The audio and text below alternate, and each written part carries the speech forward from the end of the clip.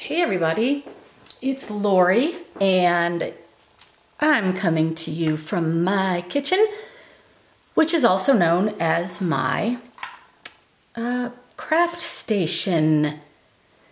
This is where I do my painting, this is where I do my mixing, my baking, and I've had a lot of people ask me for a tutorial on how I make my glasses. Glasses like this, and also glasses like this with full paint. Now these are stemless 20.5 ounce wine glasses that I get at the dollar store. And believe it or not, they're very solid. They are pretty thick enough that when I bake them, they do great. So anyway, I thought I would start at the beginning. People wanting to know how to paint these glasses, and they want to know details starting at the very beginning. And it's kind of ironic because I learned how to do this by watching videos on YouTube.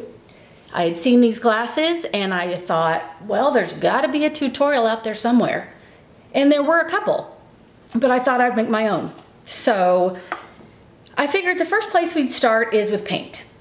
Now, I get my paint at the craft stores. You can get your paint really anywhere as long as it's a good quality craft paint. I have several different brands here. I'll tell you another secret. Buy your paint when it's on sale. Wait for a coupon.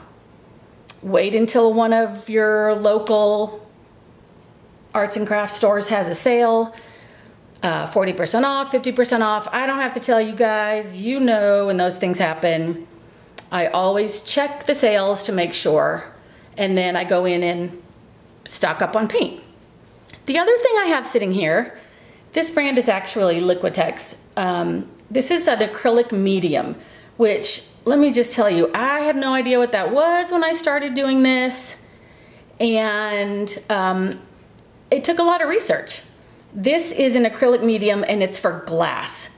So I add this to my paint, helps it flow better, gives it a little bit of a sheen, helps with the consistency, and I'll go through that a little bit more when we start mixing paint.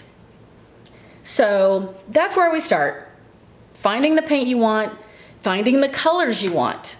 Not every color goes together, folks. Let me just tell you, I've ended up with some glasses that look like mud. So sometimes I cheat and I actually will look for color palettes, colors that go well together. Right now, I don't have any right here next to me, but right now I'm working on pinks and fuchsia, purples, colors like that, because it's almost Valentine's Day. So those are the colors that I'll be working with. So anyway, that's it. This is the paint segment of this video, and now we can move on to mixing.